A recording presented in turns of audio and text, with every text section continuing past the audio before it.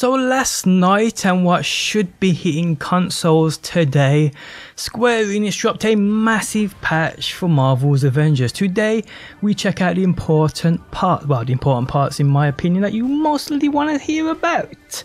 How's it going guys, my name's DPJ and if you enjoyed the video, leaving a like really helps out and subscribe if you like what you see and want to see more. So last night we got the v1.3.0 patch notes for PS4, Xbox One, PC and Stadia.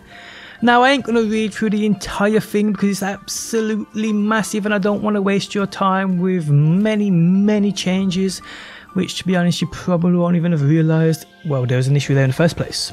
But I will read through the important parts in my opinion and I will showcase the entire patch. If you want to read through the patch notes on screen, just pause the video and read through if you want to. But I do just want to talk about mainly the changes that affected multiplayer matchmaking, gear, exotics and a few other bits and bobs.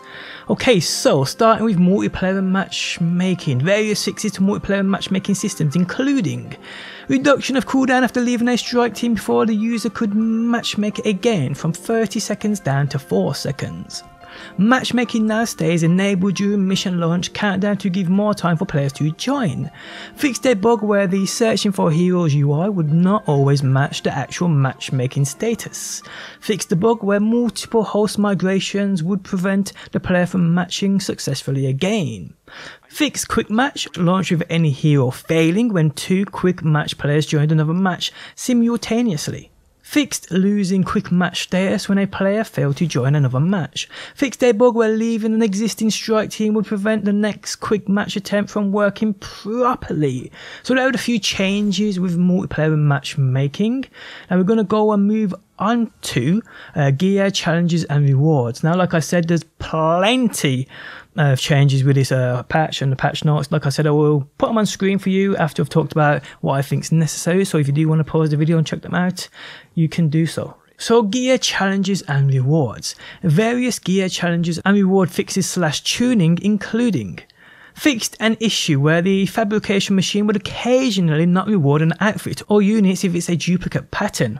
Well, that's good to know because the amount of patterns I lost here is unbelievable. Fixed an issue where resources in a player's inventory, including units, would disappear if they reached a total of 32,000.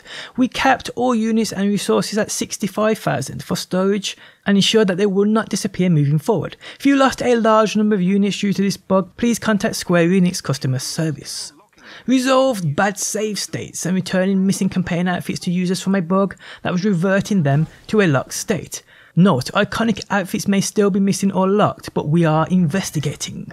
Increased gear power cap from threat sectors, drop zones and hives to 130 to align with their max mission power, so that's pretty cool. Exotic gear now have higher attribute points. Power level 130 plus exotic gear now always has better attributes than other rarities, which is amazing because when this game first dropped and people rushed through the multiplayer side of the game and people were getting exotics, you could actually get legendaries that had the same stats which were actually better than the exotics, which is just bizarre. So it's good to see there's actually a reason now to play for exotics, which is pretty cool. Gear that was erroneously being rewarded at power level 1 and uncommon rarity has been fixed in all activities. Activity specific gear earned in elite heroic hives is now awarded at correct power and rarity. Now there was a lot of problems here with people running the heroic hives or the elite heroic hives and not actually being rewarded decent gear, which is good that that's being fixed.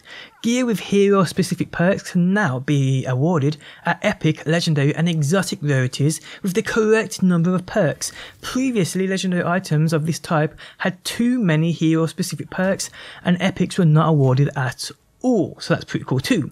Faction XP is awarded to the entire strike team when rescuing inhumans in war zones. Great change. Hulk's fractured outfit now appears in the appearance menu when awarded through a rare pattern. Will display item correctly in inventory of players who have already collected this outfit. A rare pan is now correctly awarded at the start of the More Assemble Required mission. Various hero challenges that were incorrectly tracking progress or not advancing under certain conditions have been fixed. And that is that, people. Now like I said, there's plenty more for you to read through if you do want to check out if a bug you've reported or noticed has been sorted. Now, after reading through the entire thing, I still feel there's a few things missing from this, which I know they are working on for a future patch, which for instance, like the faction missions and some of the bounties bugging out for a lot of people. I mean, many of my friends are experiencing this too, and they said they are working on a fix. They also tweeted this out not long after tweeting the patch notes. Due to an issue that has been discovered, we advise to refrain from refreshing your weekly challenges if you are seeing a missing one, as doing so may result in a crash. We're currently investigating this and we'll update with more information. So yeah guys, just be warned of that. But yeah guys, some decent changes in my opinion. I mean, there's a lot here, like I said, for you to read through if you want to. I'm glad exotics now worth actually farming, because like I said, you could get legendaries that were even better than exotics that had the exact same benefits to them, which is crazy. So yes, exotics now seem to actually be worth farming for. And it seems as though the elite heroic hives have been fixed too, which is good.